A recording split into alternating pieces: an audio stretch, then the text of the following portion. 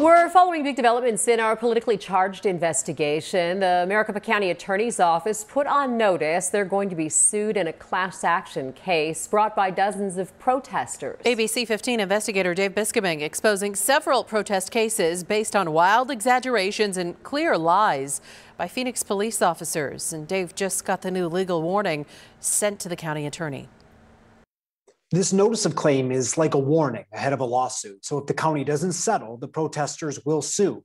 And in very clear and direct language, attorneys for the protesters lay out the case. And if you've seen any of our investigation, you already know the issues. The 24-page notice of claim gets right to the point. This law firm represents 18 of 34 Arizonans who, 1, were wrongfully arrested at 4 different protests, and 2, were fraudulently indicted following the knowing presentation of false evidence.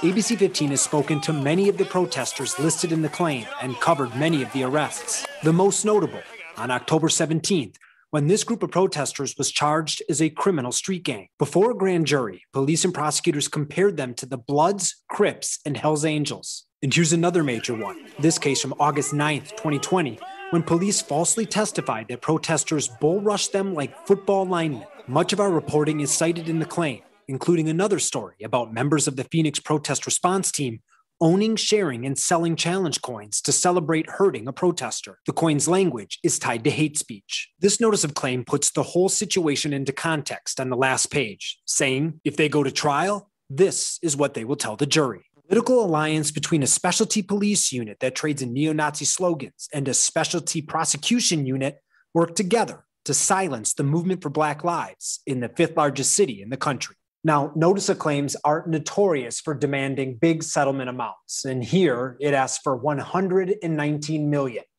Consider that a message of how hard these protesters and attorneys will be coming at MCAO and Phoenix police over these cases. I'm investigator Dave Biscoming, ABC 15, Arizona.